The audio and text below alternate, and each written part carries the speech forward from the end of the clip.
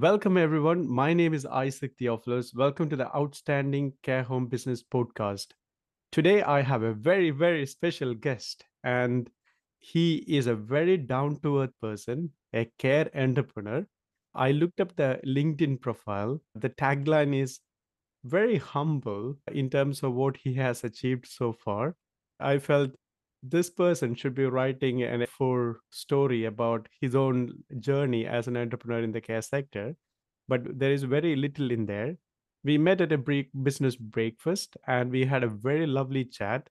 And when I was able to dig deeper into who this real person is, I was so impressed because one of the interesting fact about this gentleman is the charisma of running a care home organization, which is down to earth, humble, and then anything that's coming out of his mouth is actually a golden nugget. So I was so curious to bring him on our podcast, and I hope you will enjoy the journey as well. Welcome, Mr. Tushar Shah. Thank you, Isaac. That's a lovely introduction. And you've set a very high standard for me on this podcast, but hopefully I can give a few golden nuggets to your listeners from this episode. Thank you very much, and it's a great pleasure to have you here, and thank you for your time as well. Why don't you tell me about yourself, a bit of background about you? Yeah, sure. So my name is Tushar. I'm a co-founder and co-director of Centrum Group. So Centrum Group is a family business, and our focus is really in the healthcare sector. So we run a domiciliary care service in the Berkshire area, which is part of the Bluebird Care Network. And we also run 5 care homes in Devon. And really, our philosophy is very much that when we start a business where we can really make a difference not just to our customers, but to our staff and to the sector. When we're able to do that, we're actually able to then develop a business that is sustainable, innovative, and something that allows us to go to bed at night in a calm and peaceful way, which I know for a lot of entrepreneurs is a big challenge. Yes. So you started off with as a graduation in law, and then you Yes. did a master's in business administration. Let's go back a little bit further. When did you decide that you want to become an entrepreneur? So I think entrepreneur was always in our blood. So my father and his 3 brothers set up a family, migrated from East Africa in the Hmm. 1970s. Hmm. In Africa, they had a number of businesses and they came here and through hard work, determination, they started with a small shop, built it into a large supermarket. And my father set up the plastics manufacturing business, which he was doing back in East Africa. And together they worked and built the family business and they supported our homes, our education. So entrepreneurship was always within our DNA. But surprisingly, as you see with second and third generations, the bug for going into business becomes less and less. But with my father, I had a very close relationship, and we used to enjoy many conversations about business and entrepreneurship. But after university, I always wanted to study law, always wanted to be a lawyer. But when I started working in there, I realized it was too restrictive for my creative energies. And so I looked to go into a different sector and I went into industry. I was very fortunate to get a graduate placement with Mars, the confectionery group. Yep. And what many people don't realize is Mars is one of the large family businesses in the world. And not only do they make chocolates, they make pet food, electronics, and they've got a diverse range of businesses. And at that time, it was one of the sort of like platinum graduate programs where many people that had gone on to that had become FTSE 100 directors, CEOs, etc. So I found that a really great training ground and it really worked for me because rather than saying you're going to be a finance person or you're going to be a salesperson or you're going to be an operations manager, they put you on a graduate scheme in all of the different areas and it gave you a flavor for what each part of a business did. And I really enjoyed that diversity so early on in my career. And over time, I settled into commercial where I became responsible for our sales and marketing and heading up our relationship with our global advertising agencies. So for me, that was a fantastic experience. But more importantly, it was also seeing how a family business runs. And I still remember they had 5 values that was ingrained within the whole DNA business. And it was quality, efficiency, responsibility, mutuality, and freedom. And those five values, I've always taken those values and added that into all the businesses that we've done. Fantastic. That's a great story to hear where it all started and coming from abroad, your parents making another success story in a new country. Would you say England is welcoming and there is always a ground for people who can start businesses without much restrictions? Would you say England is favorable in those certain like Yeah, entrepreneurial things? I think so. I think right now, when you look at the economic environment, it can be quite gloomy, it can be quite depressing. But there is a reason people want to come to the UK Hmm. because we as a country are welcoming. It is a great place for business. Everyone, if you work hard, that you have an opportunity to move up the social ladder. I know in many countries that can be a challenge, but I think the UK does offer those opportunities. And also, what I like about the UK is the diversity within the country. There is many communities, many languages, and everybody embraces that. And I think I know me, myself, and my family have benefited by being in England, but I also feel that we've also contributed to the nation and feel very proud to be a British citizen. Yeah. It's the same story from myself as well. First generation migrant myself, starting to change lives regardless of where I came from, and this country is actually rewarding and very favorable in terms of setting up the business. The only thing that I had to bring it myself is the hard work and dedication needed to get things done. Yeah. So Yeah. so that's the main thing. And I understand that you are also a mentor. You mentor young entrepreneurs, startups, and you invest as well if it's the right opportunity. That's correct. Yeah. I think as you go on this journey, when I look back, it was the conversations, both informal or formal, that's helped me get to where we are today in my journey. And I think giving back to those starting in that journey is very important. And, I think one of my first businesses, I was a professional photographer and we focused on high-end Asian weddings. And the only reason we did that was because I needed to pay the mortgage and the bills. So it's something I could do at the weekend while we were setting up a Bluebird Care. And I remember one conversation with a father of the bride who very similar had come to the UK, didn't have many assets, started off with a corner shop in Brixton, and he told me stories of how he had to use baseball bats to fend off anyone trying to steal from him and stuff, Oh, and the challenges and stuff. But from there, he developed a very successful business in his own right. And he said that when you're starting this journey, where you are now may not be where you want to be, but it's a stepping stone. And as long as you have a vision for your life, you'll always, and you work towards it with sincerity and the right values, you'll always achieve it. And the challenges you have are there to make you stronger and better for the next level in your journey. thank you for sharing that. As an entrepreneur, when you talk about challenges, what's the one challenge that you have faced, you managed to overcome by growing your own personal skills and your own abilities? When we start our business, our Yeah. focus is in growing the business, growing the sales, growing the team, etc. But I think the biggest lesson I learned very early on in my journey was actually the biggest opportunity was to develop myself as an individual. If I was to become a better version of myself every day, this would then translate and manifest itself within to our business. And I think a prime example was this in 2008, where we had global recession, banks had stopped lending, and all of a sudden, many care companies had started going under, and Bluebird Care we started taking a lot of these customers and carers on, but we felt we had a funding gap within our organization. And my business partner, who's also my brother-in-law, Mehul, came up to me and said, Tushar, we've only got enough money to last a month within the business. Otherwise, we're going to have to close the business down. And it really freaked me out. And at that point, I said, what do we do? And somebody had always mentioned to me about Tony Robbins. Mhm. And I thought, okay, I've got a credit card. Let's book these two tickets. Let's get out of the day-to-day and let's go away and get some energy, motivation, or inspiration.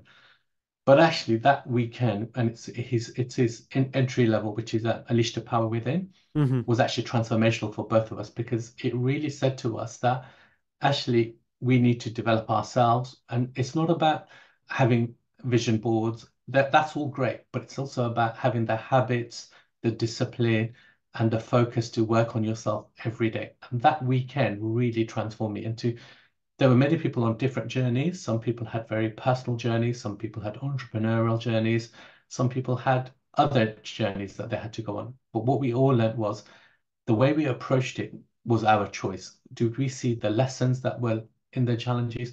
How could we be more positive? And what could we do to help us on this journey?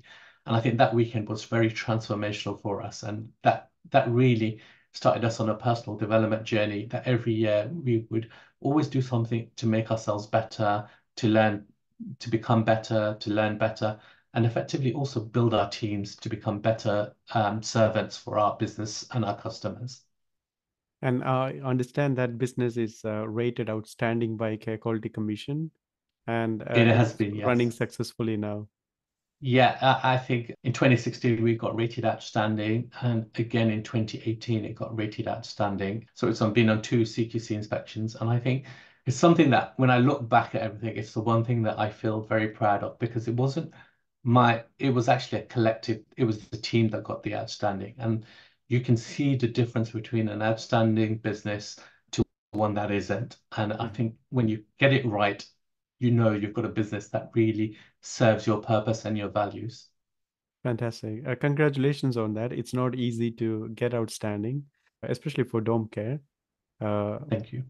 when did your care home business journey started? What made you come into care home sector? So we started Bluebird Care in 2007, and then by two we started looking at other businesses, and for we started investing in property in 2011. So we did a couple of property courses and masterminds, started investing in property, and that grew very rapidly from 2011 to 2016. We had our ups and downs, builders ripping us off, deals falling through, but we really developed a very clear model that worked for us. And around 2016, we felt, okay, this is really great. We've got a great property business and we've got a great care business. And back in 2006, one of our goals was actually to go into care homes. The reason we went into Bluebird Care is just we didn't have the funding or Mhm. the resources to go into the care home sector. So that's why we started Bluebird Care and then property. So in 2016, we said, okay, we've done this for the last 5 years. Let's move into care homes. So that's where we moved into care homes. And it took us roughly 2 years to find our first care home in Devon. Roughly 2 years. Why was Yeah. the delay? So I think we'd actually agreed a deal in 2017, but unfortunately that fell through. So then we went back to the market. And I think always with the first deal that you have, this was with investors. So there's always a little bit of toing and froing, making sure everybody's happy, getting it right. And I Mhm. think banks were also very much saying, okay, you've done dom care, you've done property, but care homes is a different sector. It requires a different skill set. So by the time we got everything lined up, it took a while, but effectively we agreed to deal in December 2017. We exchanged in January 2018, and finally, when CQC registration came through, we completed in May 2018. So there's always going to be delays in transactions, but I think it was the right thing for us at the right time. Yeah, one of the conversations that I enjoyed most with you when we met was your very good knowledge in seeking investments and how to speak to investors and how to get things done from that perspective. What would you advise a person who doesn't own a care home, who is an expert care home professional? How can they jump into the ladder of owning a care home? It's a capital rich asset business. So they need to have a huge chunk of money in order to get into the sector. What would you advise a person who is good outcomes in terms of as a healthcare professional, but want to jump into the ownership ladder? What will take them there? Yeah, so I think generally, if you're a healthcare professional, especially within the care sector, I always find that people, because in care we're always giving, we never value our skill set. And actually running a care home is a very complex business. And the way I explain it to is when you're running a care home as a manager, as a nominated individual, yes, you're running a care service, but you're also running a recruitment business. You're running a catering business. You're running a maintenance business. You're running a cleaning business. You're running an asset business, asset management business. And you've got to wear all these different hats. And so somebody that has money needs to appreciate and value that. Mhm. So when you're talking to investors, you need to show that if you're not getting all of these in working effectively, efficiently into the standards that you would expect and that they would expect, doesn't matter how much money you have, it's always going to fail because it's a very complicated business. But once well, it's not complicated, but if you don't have the experience, it becomes very complicated. And we found that with our first care homes, although we had care experience, running a care home is a different skill set. So if you're a healthcare professional that definitely has that skill set, do not in any way undervalue yourself. That is a very valuable skill set. And when you're speaking to investors, you really need to ask them what's important to them. So the way I look at it is when you're looking at a marriage proposal, you're not going to, the first person you meet, you're not going to just marry them there and then. You're going to date them. So you're going to really get to know them, go out for a few dinners, and then you have a couple of deep and meaningfuls. And this is where you start exploring, well, what does this relationship look like? Well, what would they want this? Would they want one care home? Would they want to invest in 3 care homes, 5 care homes, 10 care homes? What is their appetite for it? What happens if they lose money or they have to put more money into the business? Asking these questions and not looking at the positives, but also looking at the negatives of running a care home sector. And does that still excite them? And if it does, then I think you found a partner that really you want to work with. Because generally, if their responses value up align with yourselves, then you know that when you have the challenging times, you're not going to be focused on trying to turn a business around as well as managing investor fear and anxiety. You're actually going to work together to resolve it because you know that in the long run, over a 5 year period, things will sort of normalize and you'll actually get real success and real returns whilst delivering a fantastic service to your residents and looking after your staff. That's an amazing tip. And reflecting on my own journey, although I was heavily experienced in the sector and I consulted so many care home businesses, I managed to turn around a lot of care homes. I didn't I didn't value the skill set to the level to speak to an investor, jump on board, and let's do this together. I didn't. I think one of the biggest barrier for myself was not realizing how much I was capable in myself in running a care home business. I think once I understood that, the journey was a lot easier, and I even managed to pull up a care home myself now, which is amazing. So thank you for that great tip. I think anybody who is listening who has got the skill set, the first thing is believing in your own abilities. Like you said, care home operation, it's running multiple business in one under one roof. If you are an expert in that, none of the investors can undervalue that expertise. So that's a good starting point, isn't it? And Yes, I would yes. love to have more health professionals owning care home business because that would definitely increase the quality of care in the care sector. Yeah. And I Fantastic. think sometimes if you have that skill set and that value and that is an aspiration, sometimes it's having that conversation with your directors or the owners of your homes. Because I think now, if I look in this sector, there are many people in their 60s and 70s Yep. that own care homes, Yep. and they are looking for a retirement exit. Yep. And sometimes, if you've been loyal and they trust you and they have that relationship, they will be open to looking at ways of structuring their exit that works for them and may potentially work for you.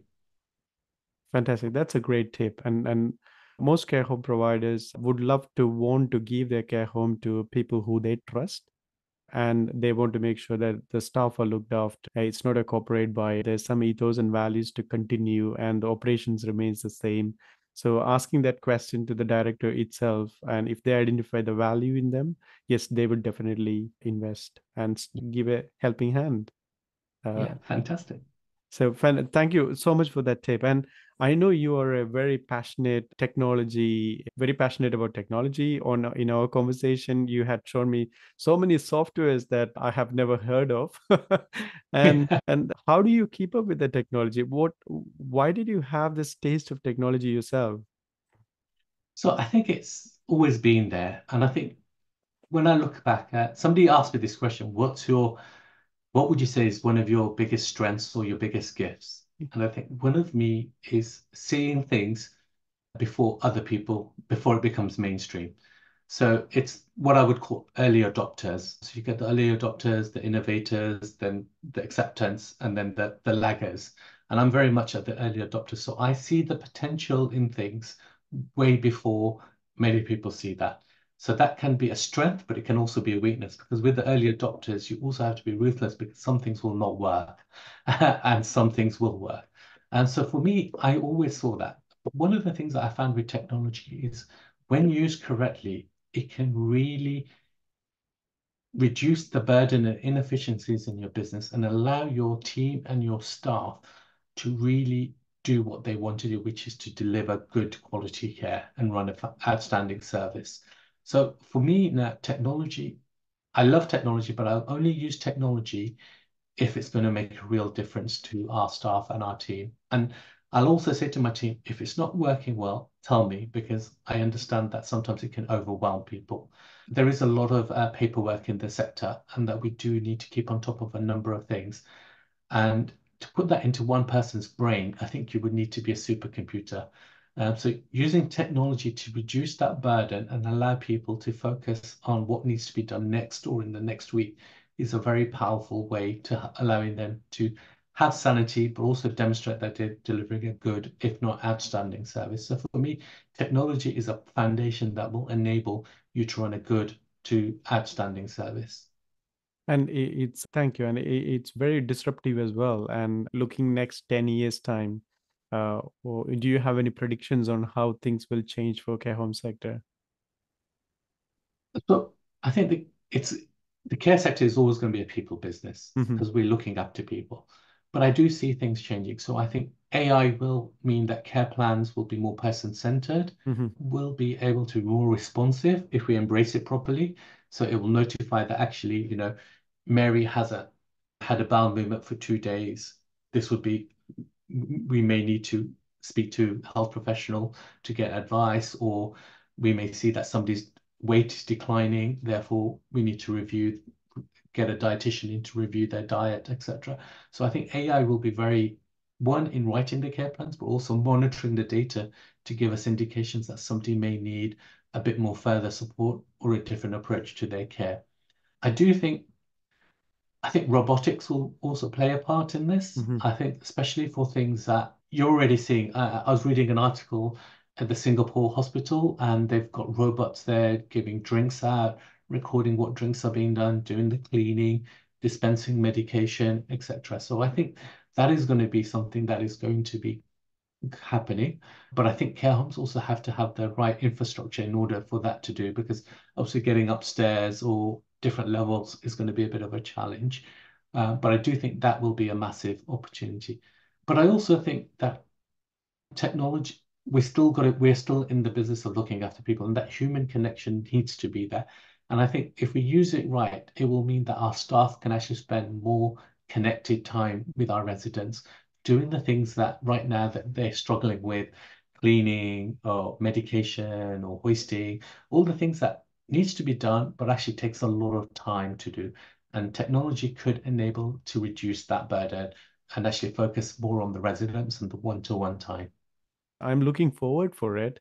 When you say somebody is at risk of malnutrition, somebody is at risk of fall, if the AI can highlight that risk very quickly, well early on, we can actually prevent a lot of health problems going to hospitals or ending up in having a fall, which can be life-threatening for these residents. So how we are going to adapt to all these changes is going to be interesting to see in next 10 years. What's your favorite software? The one that makes my life easier. Yes. Um, Can you so, recommend? so I think. On a personal level, the one thing that I really enjoyed this year is my Remarkable tablet. So Remarkable is a very black and white tablet that lets you write notes and read PDFs. And I find that as a personal, when I've got different hats, different businesses, having one notebook which has many notebooks within it, a game changer for me. And because all it is for note taking, it's very, really great. And it actually feels as if I'm writing with pen and paper. So I think that for me is the best one. Personally, from a business perspective, technology is just changing all the time. And I, I wouldn't want to say something now because I think in 6 months' time it would be very different. But I think it's the one that hits your values. So is it making you, allowing you to deliver more care, better care to your residents, Hmm. better support to your employees, and actually reducing inefficiencies in your organization? If it's hitting those criteria, that is my best software. So I think a lot of the care planning software is very good. A lot of the human resource software is also very good because first thing as a registered manager, making sure you're recruiting staff, DBS, references, having all of that in one electronic place running reports is going to be a game changer for you as opposed to having files and then manually having to go in and see is a DBS valid or is it expired, IDs, etc. So I think those kind of softwares are very good and very powerful. Fantastic. Thank you for recommending Remarkable. I think I have come across it. So, personal level, I know you do a lot of charity work. Can you tell us a little bit more about your charity work? What Yeah, different so Yeah, so I think from a very young age, charity has always been giving back. So I love looking at opportunities to give back to our local community and to charities abroad. So one of the things that I do is I work as an organization that runs local youth clubs across the country. And that's very good because I think the younger generation are our future generation. And if we can invest in them, give them the opportunity. Right now, that generation has so many opportunities Mhm. that actually it can overwhelm them. I find when I was young, we didn't have those many opportunities, whereas I think this next generation has too many opportunities and that can overwhelm them. And it's saying to them, actually, look, right now, it doesn't really matter. So working with young people, mentoring them, supporting them, and developing young leaders is something that I'm very passionate about. The other thing is setting up, we're supporting and setting up schools in India. Recently, we helped set up a home for those with learning disabilities Wow. outside Mumbai. And that's something that we're very passionate about. And we want to contribute more. Last year, I did a number of events from running the London Marathon, doing the Three Peaks, doing a 100-kilometer trek in Lake District. Unfortunately, I was meant to go to every space camp, but unfortunately, my father was end of life, so I've had to postpone that till this next year. But part of that was then to raise funds to build a school in Nepal for orphan children. So I think for me, giving back to those communities is very important because I think education is the key to allowing a better world. And I think the more opportunities we can give children to have a better education, the better the world will become. Absolutely agree to that. 100% agree. And hats off to you for doing all this amazing work. And I can understand how much difference it would make for people in India with learning disabilities.